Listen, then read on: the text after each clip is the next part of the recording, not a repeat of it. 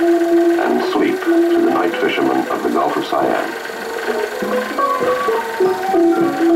While others sleep, the skipper watches with the alertness taught by 7 years fishing. Sang-won started with one small boat, alone, pioneered fishing in his village. Now he is owner of a boat, the 22-man crew, and the wealthiest man in that village.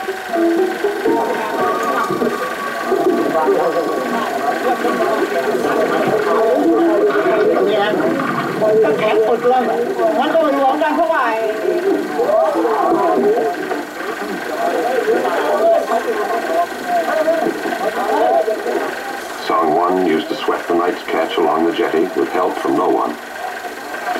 After 7 years, others do the carrying and icing. And Sang-won has earned the right to choose the fattest fish before the rest are sent to market. The village where he grew up is a quiet place of maybe 600 houses. Being off the main road, Bang Saleh is a bit out of the way.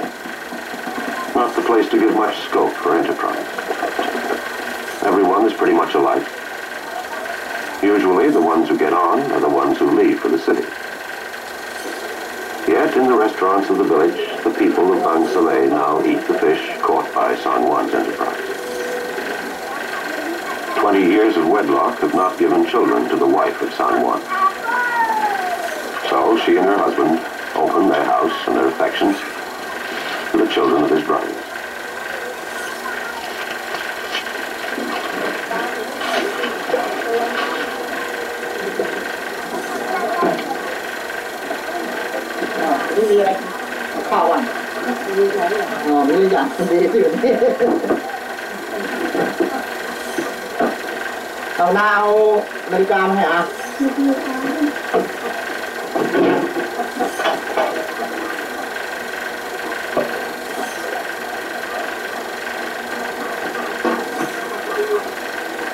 While Sang-won eats the first meal of the day, the after-breakfast Buddhist monks come to Sang-won's house, as they do to all the houses of the village. And, like the other women, Sang-won's wife takes food to the monks who call at their door, while her husband sleeps his morning sleep, the first of the day.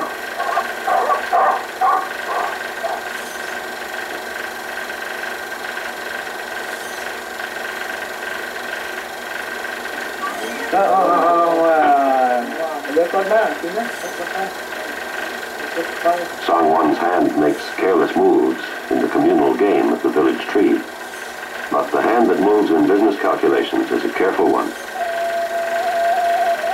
Half his profits go to his brother and himself, half to the crew.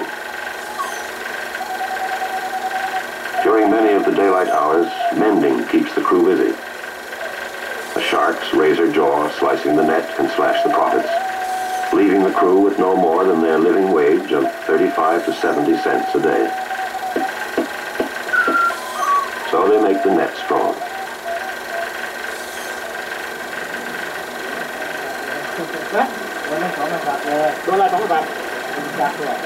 In common with all fishermen, Sang-won likes to yarn. Their open chat conceals no secrets. Without reserve, each will tell where the fish are running.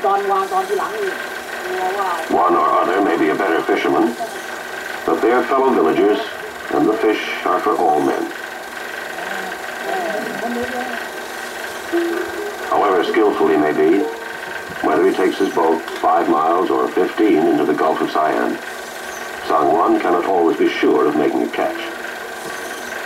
So he fashions lures out of palm fronds. These, sunk 60 feet with stones, will always draw some fish to be collected on the homeward journey.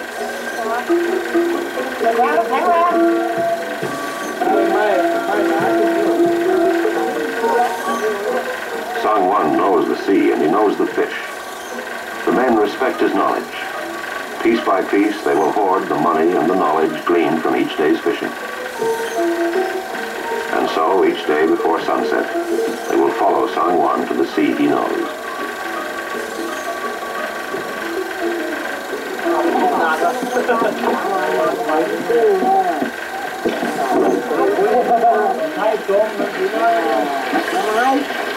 The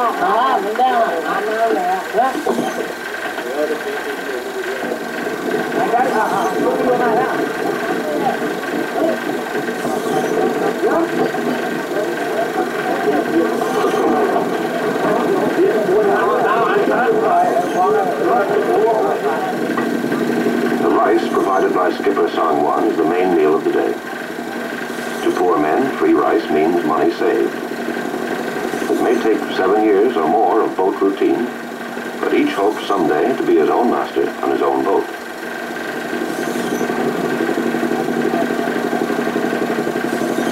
From his position aloft, Sangwan's brother watches for the shoals and reefs, whistling the course to the helmsman below. Sighting the fish will be easier after sunset, when the night water will be broken by their phosphorescent wings. The lookout's whistle sends the men leaping into skiffs to cast the great net around the elusive glow of 1,000 fish.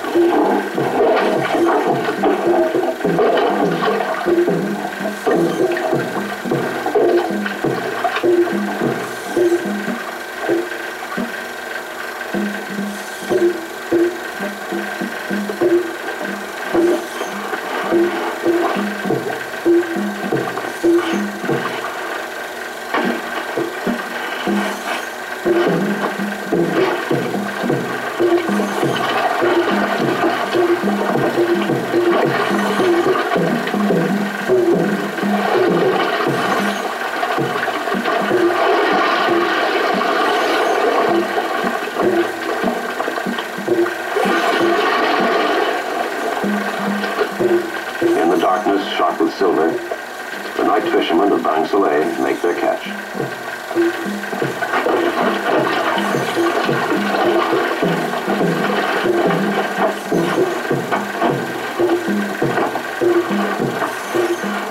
Two and three and 6 times they roll and cast and haul the purse sein's weight and prepare to cast again.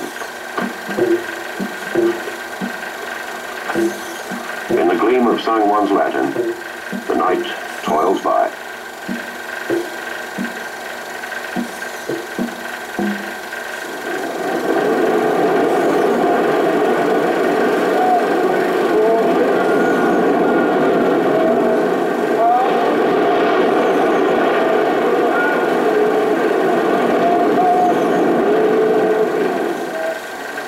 To Forshoe's 40 families and 26 fishing boats, the seas off Cape Breton afford a dying life.